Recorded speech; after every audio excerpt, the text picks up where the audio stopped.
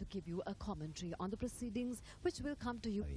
පොදුජන සංවර්ධනය සඳහා ආසියානු කලාපයේ රටවල් 7කට කලින් ඔබ දැක්කා විදේශ කටයුතු மாநாடு இன்றைய தினம் பண்டாரநாயக்க சர்வதேச மாநாட்டு மண்டபத்தில் ஆர்வமாக இருக்கிறது. The theme for this year's summit is ගැටපෙළේ සූදානම් සිටින ආකාරය. ඔබ තවත් කාරණයක් දන්නවා ඇති මම හිතන්නේ කොළඹ පැවැත්වෙන මෙම SAARC සමුළුව මේ අවස්ථාවේදී පැවැත්වෙන්නේ දෙවෙනි වාරයට. මීට කලින් 1991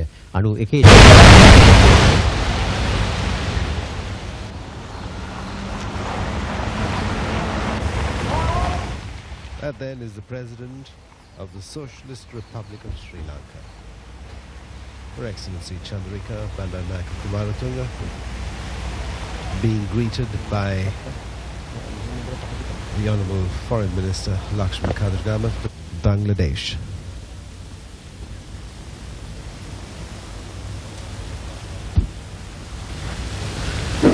Her Excellency Sheikh Hasina. She's been assigned the duties of the Minister-in-Waiting for the Bangladesh leader. Most of the leaders arrived here. Leader, the King, His Majesty, is not on this time around. Usually, in view of these changes, Mr. Thenley would represent Bhutan as the first ever, the Prime Minister of the Republic of India, Atal Bihari Vajpayee. Statesman and leader of India, the Republic of India, Atal Bihari Vajpayee.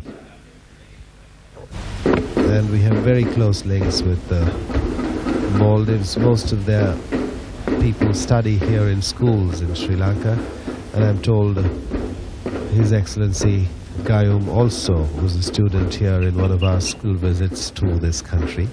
But this is an official visit. And that is the Nepali Prime Minister, Girija Prasad Koirala. North of India. The second largest country in the region. That's the Sri Lankan President and India.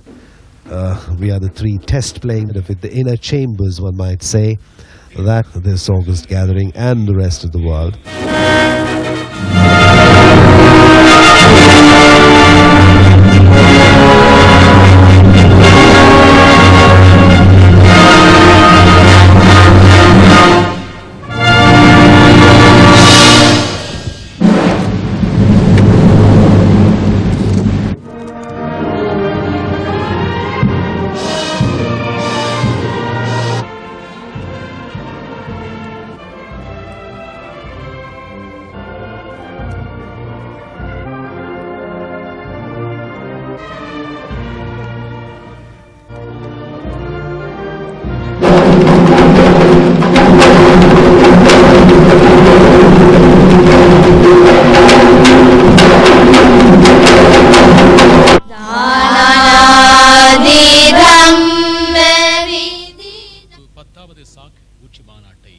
Meeting of the heads of state or government of the South Asian Association for Regional Cooperation is called to order.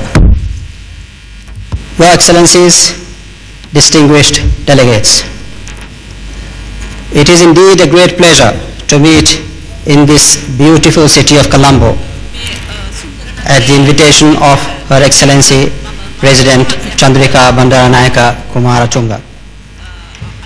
On behalf of the visiting heads of state or government, I wish to thank the government and the people of Sri Lanka for the warm welcome that we have been accorded and for the very generous hospitality that has been extended to us. Meticulous care is being taken to look after our comfort and ease, and excellent arrangements have been made for this summit.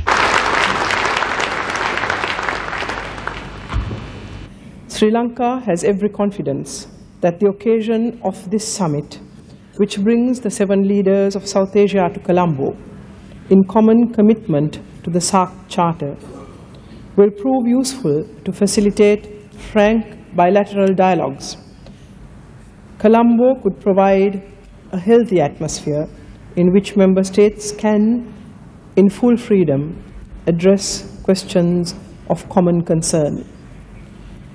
When dialogue falters, differing perceptions could well fester, affecting not only relations between countries concerned, but also darkening the overall climate for regional cooperation in which every member of the association has a vital stake.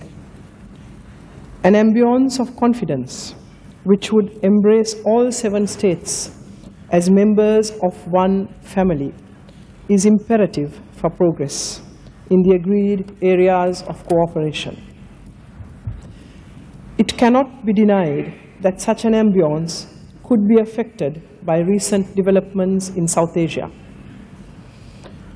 It is a measure of the maturity of SAARC that, notwithstanding this possibility, its member states have, in their individual national contexts, striven to assuage the situation. None of us in SAARC has rushed to judgment. The circumstances that have led to the steps taken by India and Pakistan have been bilaterally explained to each of us in SAARC. Each state in South Asia has taken its own measure of the nuclear tests. Their concerns have already been expressed on record and need no repetition here. Although these concerns are not on the agenda of the summit, they cannot be ignored.